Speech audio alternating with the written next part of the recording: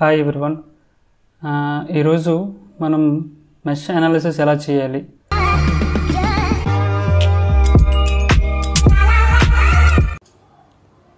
So mesh analysis చేయాలి అంటే first of all question clarity చూడాలి.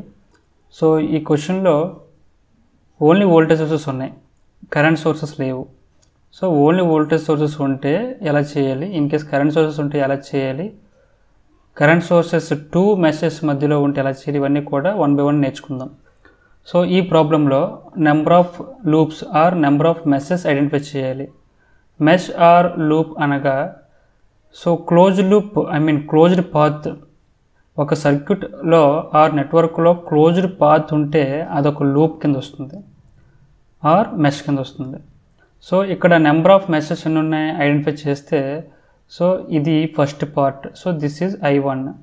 సో కరెంట్ డైరెక్షన్ని మనం ఈ విధంగా ఇచ్చుకున్నాము, ఎలాగ ఇచ్చుకున్నాము నో ప్రాబ్లం.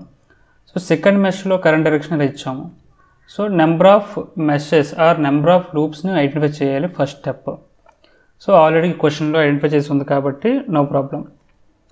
సో ఇప్పుడు ఈ ప్రాబ్లమ్ సాల్వ్ చేసి ఏం ఫైండ్ చేయమన్నాడు, branch currents I1, I2, I3 find చేయమన్నాడు. సో ఈ I1, I2, I3 క్యాలిక్యులేట్ చేసే ముందు ఈ మెష్ కరెంట్స్ని మనం ఐడెంటిఫై చేస్తే మిగతా కరెంట్స్ని మనం ఈజీగా సాల్వ్ చేయొచ్చు. First step meshes, number of meshes, two meshes ఉన్నాయి. సో ఈచ్ మెష్కి ఒక ఈక్వేషన్ రాయాలి by applying Kirchhoff voltage law. Kirchhoff voltage law అంటే algebraic some of the voltages in a loop will be equal to 0 are some of the sources is equal to some of the voltage drops. సరే, ఇక్కడ first one apply. Second step ఏంటంటే apply Kirchhoff voltage law to the mesh 1. So number of meshes identify చేసిన తర్వాత apply Kirchhoff voltage law to the mesh 1. Mesh 1కి Kirchhoff voltage law apply చేద్దాం.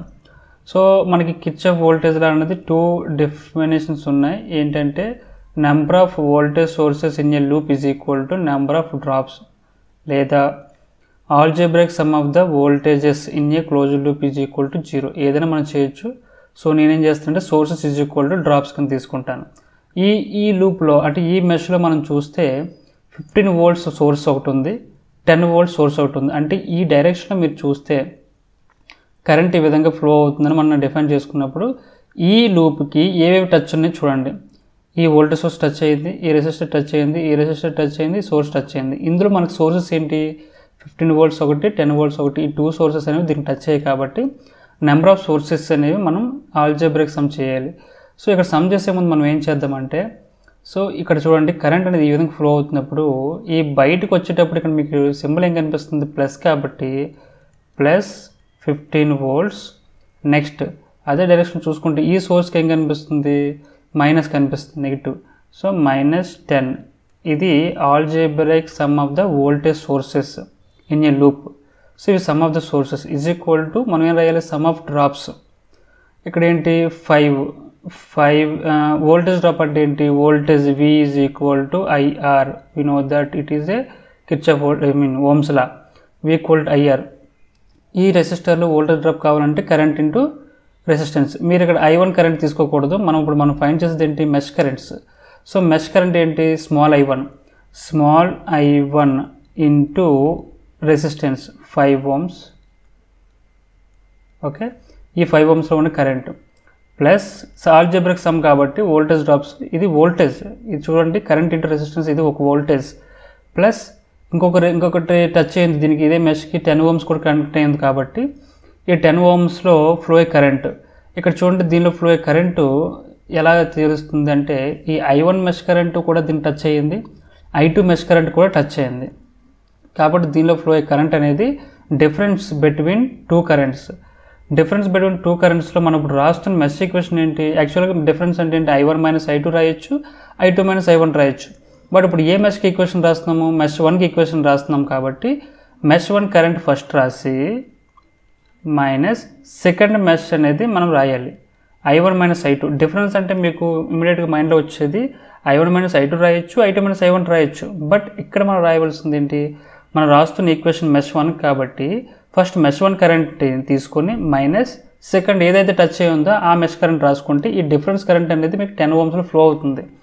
So this is the current into resistance is equal to voltage drop అనమాట.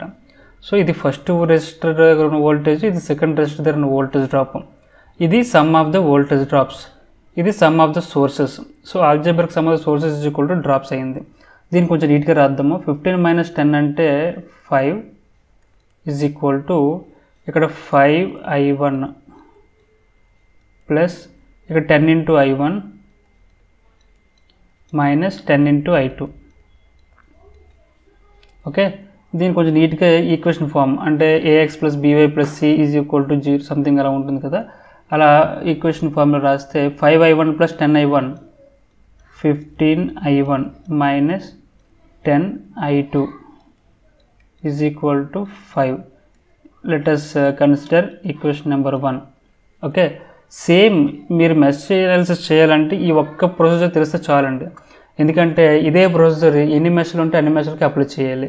3 meshes ఉంటే 3 మెషెస్కి apply చేస్తాం, అప్పుడు 3 equations వస్తాయి, 3 equations మనం సాల్వ్ చేస్తాం. Same procedure. So now apply KVL to the mesh 2. Okay, now same ప్రొసీజర్ని mesh 2కి apply చేస్తాను. ఇక్కడ చూడండి, ఈ మెష్ 2లో మనకి నెంబర్ ఆఫ్ సోర్సెస్ ఏమున్నాయి, మెష్ 2లో నెంబర్ ఆఫ్ సోర్సెస్ ఏమున్నాయి, ఒక 10 volts ఒకటే ఉంది.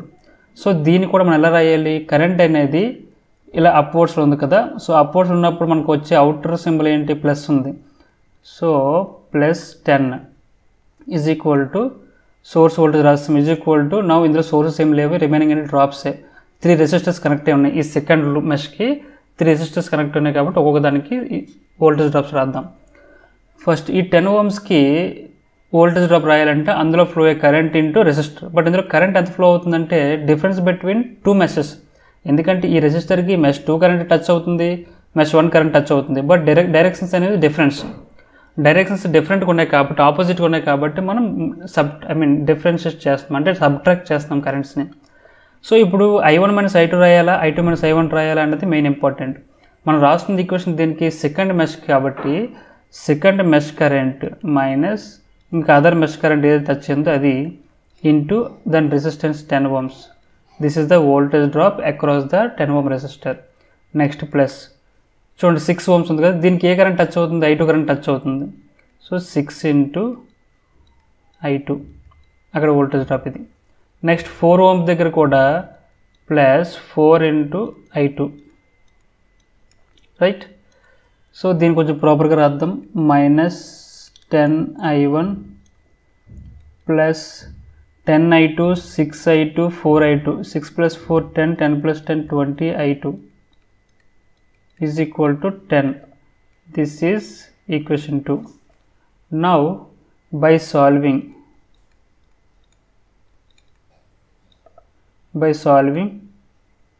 equations 1 and 2, ఈ 2 ఈక్వేషన్స్ ఇప్పుడు సాల్వ్ చేస్తే మనకి currents mesh currents i1 mesh current i2 రెండు కూడా మనకు వస్తాయి result. So i1 is equal to 1 amps, i2 is equal to 1 amp. Okay, ఇవేంటి, ఇది మన రిజల్ట్ ఆన్సర్ కాదు. ఈ i1 i2 అనేవి మెష్ కరెంట్స్ మాత్రమే. ఓకే, ఇప్పుడు మనకు మెయిన్ కావాల్సినవి ఏంటి క్వశ్చన్లో, ఆ capital i1 capital i2 capital i3 అంటే ఈ branch currents. So capital i1 ఎందులో ఫ్లో అవుతుంది, ఫస్ట్ లూప్కి మాత్రం టచ్ అయి ఉంది. ఈ first loop are mesh first మెష్కి మాత్రం టచ్ అయింది కాబట్టి capital i1 is equal to small i1, both are same. ఎందుకంటే రెండు ఒకే డైరెక్షన్లో ఉన్నాయి కాబట్టి మనకి capital i1 is equal to 1 amp. Next i2 డైరెక్షన్లో ఫ్లో అవుతుంది కరెంట్కి మనకు టచ్ అయిన మెష్ కరెంట్ ఏంటి, i2 mesh current small i2 current touch అయింది కాబట్టి స్మాల్ i2 క్యాపిటల్ i2 రెండు ఈక్వలే. So capital i2 is equal to small i2 current 1 amp కాబట్టి 1 amp. Now capital i3 current అనేది ఈ 10 ohm బ్రాంచ్లో ఫ్లో అవుతుంది. సో దీనిలో ఫ్లో అవుతుంది కరెంట్ మనకి డిఫరెన్స్ బిట్వీన్, ఎందుకంటే 2 మెషెస్ కనెక్ట్ అయి ఉన్నాయి కాబట్టి దానికి టచ్ అవుతున్నాయి కాబట్టి డిఫరెన్స్ బిట్వీన్ 2 కరెంట్స్. బట్ ఈ 2 డిఫరెన్సెస్ ఎలాగ i1 - i2 చేయాలా, i2 - i1 చేయాలా చాలామంది కన్ఫ్యూజ్ అవుతుంటారు. సో ఇప్పుడు మనకి సబ్ట్రాక్షన్ అంటే డిఫరెన్షియేషన్ ఎలా చేయాలంటే ఈ i3 కరెంట్ డైరెక్షన్ ఎలా ఉంది, డౌన్వర్డ్స్ ఉంది. ఈ డౌన్వర్డ్స్ డైరెక్షన్లో ఏ మెష్ కరెంట్ ఫాలో అవుతుంది అంటే i1 ఫాలో అవుతుంది, స్మాల్ i1 అనేది.